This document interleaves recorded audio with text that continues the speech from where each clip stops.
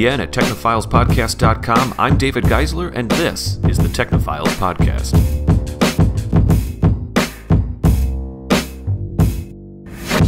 All right, everybody, we are back. This is part 2 of episode 295. I am here with the regular cast, Vee Laabs, Krista-Lee Malone, and Jake Gill. How's everybody doing? Was it a phenomenal break for everyone? Yeah, absolutely incredible. Boy, I tell you, it was lots a of good one. cat shenanigans. I'm ready to go. Cat shenanigans left, right, and center. It's always a good refresher. V, What's up? it's not your story. Nope. David's not telling us apart today. I've got V and Krista-Lee swapped again today. Oh, man. It's all right. Krista-Lee. I was Facebook Living anyways. Maybe it's a hair. So maybe just my hair. Yeah, I did the wavy hair Oh, today. Krista-Lee's talking about maybe doing bangs. Yeah, we talked about this. I'm actually going to commit now and not, get weirded out when my bangs hit the weird spot. What's the weird spot? What are you talking about? When they start into your curving eyes? out. Oh. Like a bad half pipe. And you need yeah. Yeah, You just gotta then I gotta do that and put a tech deck in my hair. Yeah. And a little clip on the front of my head. Yeah, it's important. So I am going to do it. I'm just too busy with school, so I'm just pretty much waiting to It can go be make your the VR appointment. mount when you're Wait, done too using busy them. with school to get a haircut? I don't mean to give you a hard time. I'm sorry. Keep pencils up there. There's one too many things on my brain that I have to take care of, so Fair it's enough. like I will do it when the semester's over. Haircuts are always a good thing to punctuate big events with. Mm-hmm. Yeah. I agree. Yeah, fair enough. Krista-Lee, what are we talking about? We're talking about augmented reality which glasses is from Florida. way more interesting than I was hair. trying to find a transition. I was like, That's hey, okay. what else happens to your head space? You put on these Sticking up glasses things on your and head. okay, so Krista-Lee, yeah. if you had bangs, So do you let think me- they'd get in the way? Let me just set this up real quick because I gotta say this story found me, not the other way around. So it was user submitted. Sounds like a Luke rom-com. Nanke found, I don't know where he found it, but he found it and sent this in a private message and he's like, you have to check this out. So I was like, okay, I go check it out. I'm like, oh, that's awesome. And then 2 days later I go get my mail and I get my Wired magazine and the Look at this. cover story is this company, these glasses that I submitted for this story. You have a physical magazine in the studio right now. I do. I have a physical magazine. What's that made of? Paper? Yes, this is a pre-internet technology. Wait, Hold up. Can you Feels get like- the hyperlink? Kind of feels like trees. Yeah. They're broken. The links are all broken. Can I save this? Can I Server must be down. can I save that? Darn internet. So I felt like this story was kind of stalking me. Yeah. But here's what it is. There's this startup in Florida, not Silicon Valley, Weird already. right? Yeah. But actually, so here, the founder, part of his not going to Silicon Valley is because he, during some interview, I can't remember, said something like, well, he wants to prove that Silicon Valley is an ethos, I think is the word he used, not a location. Yeah, sure. Or maybe he said culture, not a No, I location. can kinda get behind that. Whatever. Yeah, but he was absolutely. saying that. I think it's also twofold. I think that he wants to prevent, quote from the article, Silicon Valley leakage. Sure. Oh. Because it's Makes so sense. They are working on some sick stuff. Yeah. It is very secretive. They do not want people knowing. And people, there's so many companies that are started by someone who used to work for another company that Right. did something similar. Yeah. Right. So Android. Well, just saying. Yeah. And so, unfortunately for this show, they won't talk about the science behind Magic Leap. Sure. Okay. So we're not going to be able to get too hard into the facts with the actual technology here. Only the alligators know. But only the alligators know. Just whispered But it to basically, what this is mixed reality. That's what he's calling it. Different from virtual reality and different from augmented My reality. take is that it's augmented reality. So what does he mean by mixed So reality? here's what he means. So the distinction they're making is with augmented reality, you like Google Glass, you can see through it, but it's overlaid on reality. It's like a screen that you're just seeing through. I Okay. take issue with that assessment. But let's Maybe. I'll hear you This out. I'll is hear the you story. out. Yeah. With the mixed reality, what the claim is that there's that, but then you can also run programs where what you are seeing will actually react to the physical environment. Augmented reality, what you're seeing can't interact with the physical environment. We're going to get into semantics here, but augmented reality is definitively exactly what you're saying that he's saying.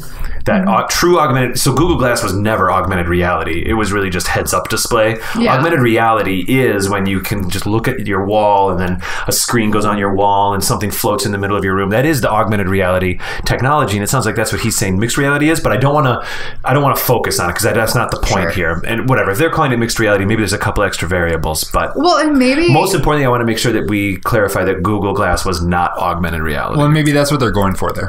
Yeah. It's like, what are you talking hey, about? this is not glass. This is not HUD. Right. It's not a heads-up display. You are, It's and in the space. maybe the difference is that this is what augmented reality was meant to be, but didn't reach it. And so they're trying to distinguish it by calling it something different. I'm just guessing here. That's fine. Because they are, like we watched the video during the break, right? And this is claiming to, and it appears to be going beyond what we've had so far. So when I watched that video, it was definitively augmented reality to me, but I'm going to drop it after this. Maybe it's a branding thing. It might be a branding thing, but It still might what be. they're doing is fantastic. Yes, it is. And it And looks in fact, really cool, right? When we first started watching the video over the break, I said like, well, but it's really basically just screens floating. And then almost as soon as I said that, there were representations of it not be, there's like, it's like a 3D image. it kind of cracks me up when people like download Oculus Rift mods where they just basically bring up like their Windows 10 screen floating in space. They're like, look, I'm in virtual reality. It's like, well, Right. guess what? You just spent $900 to look at a screen, and Right. what they're doing here is not that. Right, because past it is. It definitely is. And it looks, if it lives up to this video, obviously we don't know if they did any post-production tweaking on the way it was looking, but I mean, it looks sweet. I mean, this looks like, what did you say, Jake? Minority Report, sort of, like coming up here and things are flying all over. One thing that I'm wondering about, and this is what I read was just skirting this, but didn't directly say it. What if the difference here is going to be something like, I'm imagining the story talks something about like, this guy walking into a room, he sees a robot, comes in through the walls, you can shoot the robots, blah, blah, blah. What if by hiding behind a chair, the chair blocks the bullets from the robot? Oh, sure, of course, right. Right?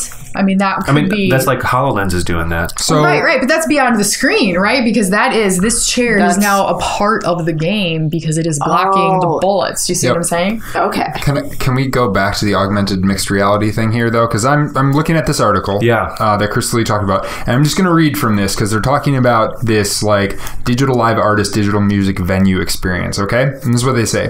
Digital live artist experience will beam artists in full scale and digital presence into your home, enabling you and your friends to enjoy a personal concert at home from your favorite band. Right. Okay, that's fine.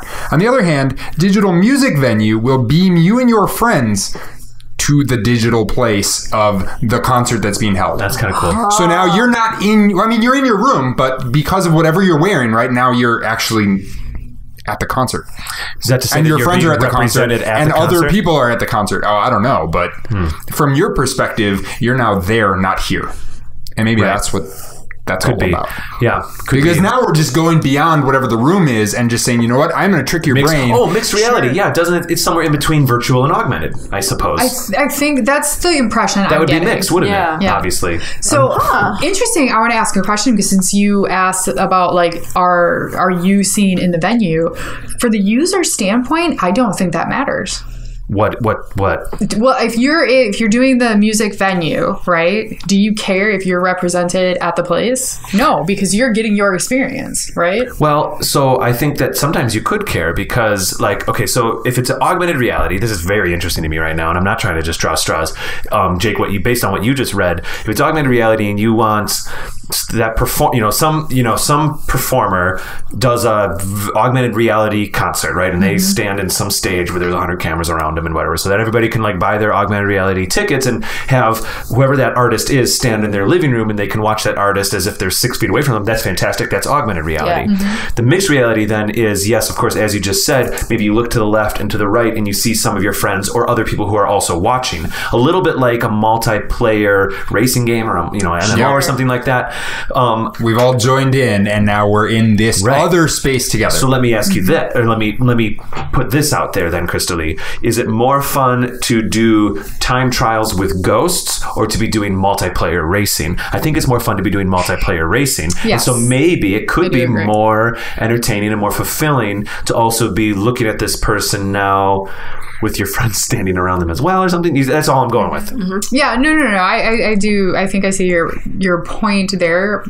I guess what I meant was this would still be really cool even if I couldn't look over to my friend. The bottom of the scale of this thing is still awesome. Yeah. Right, exactly. It'd be more like I would still lay down the cash. Yeah. But here on TPN, we're a little greedy. We want it all. True. And actually, Krista-Lee, I referenced Iron Man, where it was like, I mean, Minority Report was cool, but I think Iron Man was like, he was blowing up engines and like getting inside of them. And oh, yes, you're right. It was Iron Man. I do the Minority Report comparisons a lot. Okay. But yeah, you're right. I also want Jarvis. Who doesn't? No, we all want Jarvis. I want Jarvis so bad I made Siri have a British accent in mail just so it could be closer to Jarvis. And how's it? It's like discount Jarvis. It's Jervis. So anyway, what else are they planning here? Because this is actually really interesting. So is there a timeline or anything? Well, yeah, okay. So it's going to be released at CES in 2017, or that's the plan. Wow, yes, that's soon. It is, but it's not, right? Like I read that and I'm like, for tech-wise, it's really soon. But at the same time, I'm like, I gotta wait that long. Yeah, you're gonna have just to see it. What about next week? I'm free next week if you guys want to drop this. Yeah. Oh, we don't even know. Like they could be done already, and they're just like. I think season 12 we go full mixed reality for Technophiles. Sweet. We just output mixed reality. All right, you laid out all the cash to arrange this. This is like a 6-year plan. We'll just email them, and they'll be like, dude, that would be a thing. They'd be like, use us, Tesla, the hell is the guinea pigs? We don't care. Yeah. I'd be so into it. Anyway, what was that, Jake? I mean, so we're going to be potentially maybe seeing something like they're talking about technology. We have planned end of 2016 we get our demo. 2017 like it's going. I mean, at this point they are probably very, very, very far down the production line and getting ready for this thing. So what are we on, season 8 right now? It could be before season 12. I mean, this could just explode right away. I didn't feel like it was a joke, but I didn't feel like I was exaggerating to say season 12. I'm saying maybe it's like season sooner. 10. Season 10, which is 2 years from now. Maybe. Right. Who knows? I think so. There's not. I'm trying to remember exactly. I think that is it as far as the timeline. Like that was the only announcement being made right now. Like I said earlier, with them not wanting to talk about the science, they're holding a lot of their cards really close to their chest. So they're doing these interviews and they're like putting those teasers out there, but they are being real careful about the information. Well, this is kind of that moment where they can make or break it. This is where things.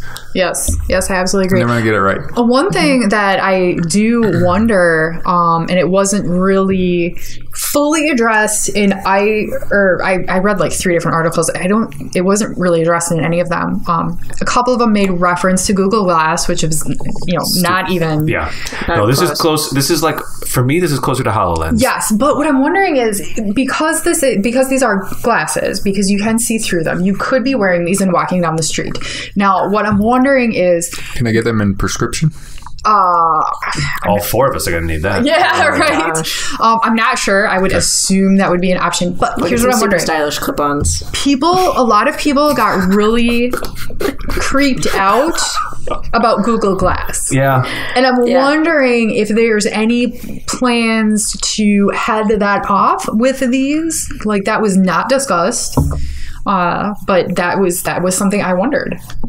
Because I want these. I would love to walk down the street wearing them, but I'm wondering if I'm going to then creep out people who I might be passing. Well, the thing with Google Glass is Google Glass kind of like sold this world where everything was going to be augmented reality. Like kind of what we're seeing with HoloLens and even with this company now. Google Glass sold itself as if it was going to be that. And at the end of the day, I've worn Google Glass personally. I know plenty of people have, but like at the end of the day, it really was just a watch face floating in front of your eye. It was stupid. Yes. It had nothing to do with the environment around you. So I think when that didn't deliver, Google shifted over a little bit and said like, oh, but you can also use the camera. You can also do social stuff. And then when that happened, that backfired and people were like, hey, now what now?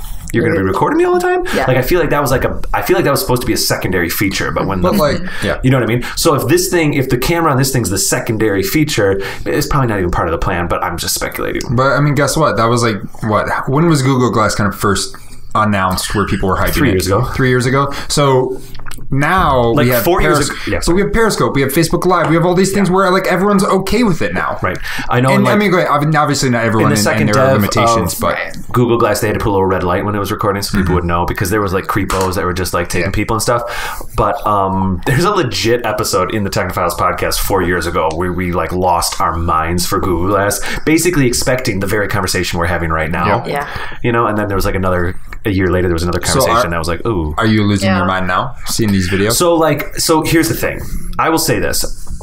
We every 3 months we have another augmented reality is going to change the world story on this show, and I'm optimistic and I believe in augmented reality as a technology. I believe in it, I think, more than I believe in virtual reality, and I'm even a fan of virtual reality. You know what I mean? I really think augmented reality is going to be the thing that really, unless we do go full into the other thing, but I think we're going to be living, as long as we are still feeling and touching and sweating and breathing, I think augmented reality is going to be the thing. Which, why wouldn't we want to?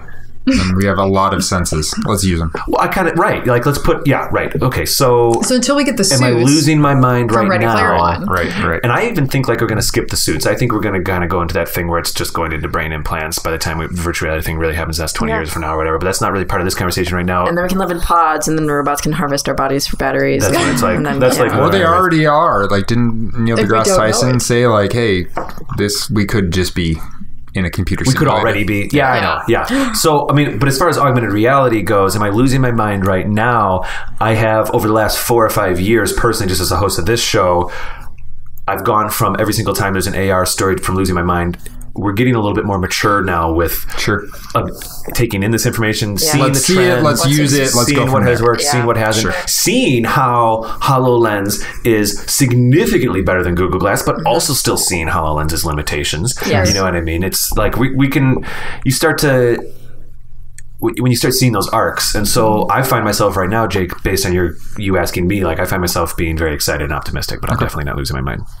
Well, and okay, so for me, even though I've been following all of this stuff, the other thing, I really, really like this and it looks really cool. I really want it. However, at the same time, my, I guess, second thought when I read this is Google Glass cost $1,500. I'm going to just back off of this because... Research grant. Come on. Yes, okay. We'll don't worry. But it was really expensive. In your outro. All right, we'll figure it out in the outro. Cool. All right. Yeah, but that's what I was worried about. But here's the thing. Let's say they don't have a price for this yet or anything. No, they don't. But let's say hypothetically, I did get a research grant, right? I'm a very social person, and if I don't have friends, at least a couple friends who also have this thing, I think I'm going to use it less. Sure. So that would be my research grant needs to cover at least 3, so I at least have 2 friends. Yeah. Technophiles research grant. How about that? Boom. A joint project between UWM and the Technophiles. We'll get 4 glasses. Yeah, there you go. It'll be a Patreon goal. No, that's a Kickstarter. Because that's a Kickstarter, not a Patreon. What? We're getting into weird space here all of a sudden. We are getting weird space. Anyway, so what you're really talking about I really want one. Really what you're saying is, it sounds like what you're really saying is like, you hope this is not $1,500. And that's kind of the thing that's making Oculus Rift work in the virtual reality space is that we had the article about people thinking it was a little too expensive a few months ago. Yeah. But ultimately, it's not $1,500 and it's only going to get cheaper. And that's Facebook's plan with Oculus Rift. That's a lie, isn't it? What? You want Oculus Rift, like... You need next generation video card. You need everything. Like, it is more than $1,500 to get an Oculus Rift to really work at home. Oh, I see what you're saying. So it's a lie. That's the deal. So really, if you have the $2,000 computer, then you can run the Oculus Rift is $600. Yeah, that's fair. If you don't, go out and spend $2,600. I mean, you have a point there. You really do. Well, and I guess part of what I was saying was it wasn't just I'm hoping it's not $1,500. I'm hoping that they are accounting for all of the problems Google Glass had. Because you had the creep factor, you had the price point, there was many problems. Well, and they've had 3 years to hear a lot of this stuff, which is no one's freaking out about the cameras on HoloLens. At least that I know of. I don't see articles trending on my Facebook or my other news sources. But the HoloLens doesn't seem like it's something to be worn out in public. It seems like something you put on in your house. In your room. Yeah, and I didn't think that this was That's a very good point. Either. In fact, the HoloLens, I think, requires being in a room. Yeah, like it has to link to a server. I think it has to be in a room because it has to, a bit like the Vive, it has to go out and feel the room to know its dimensions. Sure. Mm-hmm. And this seems to be similar, though. Yeah, I'm not so sure. Or at least it sounds like they're talking about eventually it wouldn't be, that it would be able to handle walking around in public. But the other thing with any of that, I mean, I have seen Google Glass while walking down the street, right? Like I've seen Oculus Rift and some of the other things in person, but never, I've never seen anyone walking down the street with an Oculus Rift or HoloLens or anything else, right? Obviously, because you can't. But I don't know. So, maybe it's not an issue. Do we know anything about what this device is, though? Like, is it just going to be like glasses? Give us a picture here, Krista-Lee, something. Yeah, let me see if I page through that. Because I'm just wondering, am I connected to something, or can I literally go anywhere? We're crossing that line of speculation into fantasy land here. So it's hard to say because they're keeping it so close. But they were talking about like you could definitely go walk somewhere. Anywhere. I know there's a picture. Because so just to clarify for people listening, the video we watched was just a room and things were happening inside of it. Like, there's the lens. This is definitely meant for... Oh, I can totally get that prescription. You are not... Oh, yeah. Okay. Like that's what in his hand right there. Yeah, that's the lens of the glass. Interesting. So, I mean, it's definitely made for... Now, whether or not... We're basically looking at a picture of a guy holding like a normal glass lens. Yeah, I mean, it looks like glasses. I'm trying to see if there's a whole... I can't imagine the technology's in that, though, right, Jake? They got to be projecting on that's that what like I'm saying. Google Glass. Yeah. So, like I said, based on the video we watched, it's only in a room. It'll be fantastic if it can be anywhere that you go. Mm-hmm. I'm really curious how well it would work in like sunlight. So this is how I would guess. This is what I would guess. If you're going to do like the Vive thing where it's pinging out to the room and feeling the room that it's in, fine. So when you're in close quarters, it can get... So it's a little bit like how self-driving cars, how they work. So a self-driving car knows where it is on the globe with GPS, but knows where it is within inches by using all of its laser sensors around it, right? Mm-hmm. It doesn't know where it is within inches just by using GPS. Is my point. Mm-hmm. So if this thing can, or any of these devices, any of these augmented reality devices, if they can know where they are on a city street using GPS, but then bring that resolution in by 1 or 2 feet by just feeling buildings next to them and moving along. Okay, there might be something there. Mm-hmm. All right, so and that's for any of these devices. This isn't going to be a full answer to your question, but maybe that is on purpose, a part of the not putting out information. They keep focusing on all 3 of these articles about how the lens is see-through. It's just like glasses. You could, walk around with it without bumping into anything. However, all the pictures are people in room, and all the pictures are set up in such that you can't tell if they are also plugged into something. Right. So it could be that they are focusing on the lens because they're hoping people are making the assumptions that I was making. 2017. That you could walk around because you could see through it. 2017 is a ways away, but we do know definitively now, like there are HoloLenses out there. There are real ones that are out there, and we know that they are self-sustainable or self-contained, and they're not tiny. They're fairly comfortable to wear from everything you can tell, but they're a bit like a Virtual Boy right now, maybe a little bit smaller. You know what I mean? I was actually really laughing before we started the show because I saw that and I was like, "Oh, look, Oculus Rift." Yeah, this Rift that's back there. I know. So we keep that up there just as like a reminder of what we thought virtual reality was in the 90s. We got so mad about it, we threw our books on the ground back in the 90s. So let me just throw this out as a hypothetical. Yeah. So you need computer processing power and everything, right? But there's no reason that couldn't be a pack that you clip on your belt and then have just a small small wire, like a headpiece going up to your glasses, and then you can easily walk around with a mobile app on your phone. Yeah, that's really probably where it goes. A supercomputer at this point, right? Yeah, it's gonna be like a smartwatch, but glasses. I love that statistic. It's almost an old statistic now, where like the iPhone 4 had more processing power than all of NASA when we landed on the moon. That's kind of a cool little thing to think about. It's insane. Like one iPhone 4, but that's not because the iPhone 4 is amazing. That's just technology. Right. Yep. An iPhone 4 is so old it doesn't even run half the apps we have anymore. Yeah. All right, let's go to break here, and we're going to come back. Part 3, Jake, we're going to be talking all about the sign language gloves that speak English as you sign, which is cool, which is kind of a connection to the Leap Motion episode that we had a few years ago, which I think none of you were on, actually. I think this was Tina and Sean back then. This is 2 or 3 seasons ago. Maybe I'll bring it up, but I won't derail us. For now, we're going to go to break, and we'll see you on the other side. Sound good? That sounds good. Krista, you too? Yeah. And Jake? That sounds perfect. All right, I'm glad we have a quorum here. Come to an agreement. See you on the other side. See you on the other side of the part. It's agreed. However, Vee, if people want to tweet you about that, they can do that at bear_Annika. Excellent. And Krista-Lee, if people also receive physical Wired magazines in the mail, they can tweet you about that at... You can tweet me at GamerAnthro. Marvelous. And Jake, I don't know if they want to tweet you about what? Whatever. Putting Skritter into augmented reality. Skritter and augmented reality. If we want to talk about that, let's do it. If we want to, formulate some ideas about how we can get in. No. How we can get in on Krista-Lee's grant, research grant? They can talk to me. There it is. We'll work on it and give it to her, and then she can ship it off to get the ducats. You can talk to me on Twitter at Critical Owl. Excellent. We also love when people tweet us, the show at Technophiles Pod, or find us on iTunes, Stitcher, and it's always hard for me to say Stitcher now that you're on the show, Jake, because I always think Skritter. I love it. You can find us on Skritter, absolutely. You can find us on iTunes, Facebook, and Stitcher by searching Technophiles, or go to our actual website, technophilespodcast.com, to check out all of our episodes. Also, you can find me on Twitter. My name is David Geisler. You can find me at Raptor Paint. See you guys in part 3.